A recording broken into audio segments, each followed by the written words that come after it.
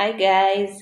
Yes, like I said, I'm taking you guys behind the scenes to see what we do as wedding planners. I am a wedding planner here located in Uganda under Glorious Events. Check us out on all our social media platforms and our website. And if you're planning a wedding soon, please contact us to walk the journey with you because everything is in the details that is planned before the big day. When the big day reaches, you just execute what you have already planned and everything will be smooth and stress free. So today I'm taking you to meet.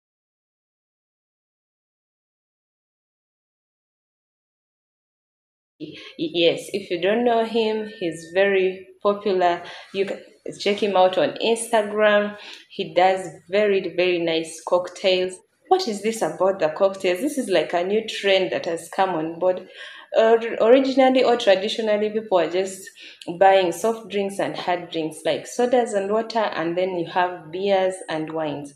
But now the trend now is for you to have a mixology. Did you know that term? Yes, they're called mixologies, event mixologies, who can come in and serve your guests different, unique cocktails. Actually, if you have a mixology who is very creative, they always customize the names of the drinks to represent the characters of the couple. So, for example, I did a military wedding and Joy Events is the one that was my mixology at that time, and he did a very good job at bringing out the military aspects in the drink.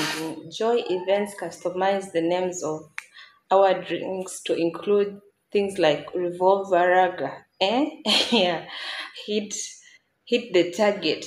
Things like which make you think military, because it was indeed a military wedding and the groom was a captain. So it matched very well with the events. So for this particular couple, they are farmers. So I'm really looking forward to see which interesting concepts we shall come up with to name the drinks according to farming things. You people can give me some ideas. Like about what? I'll show you what we come up with, but you can drop some ideas. So we never know. We might get some corn. Yeah, maize is called corn. Corn cocktail. Corn on the field. Oh,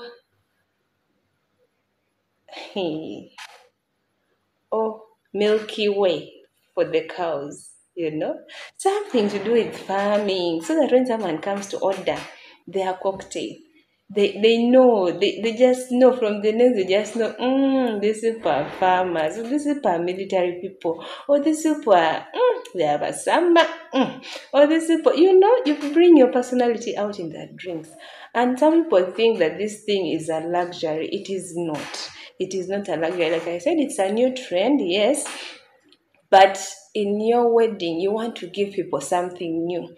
You don't want people to come and take the same soda they've been taking every day or the same water they've been taking every day. Give them something new. Give them something different.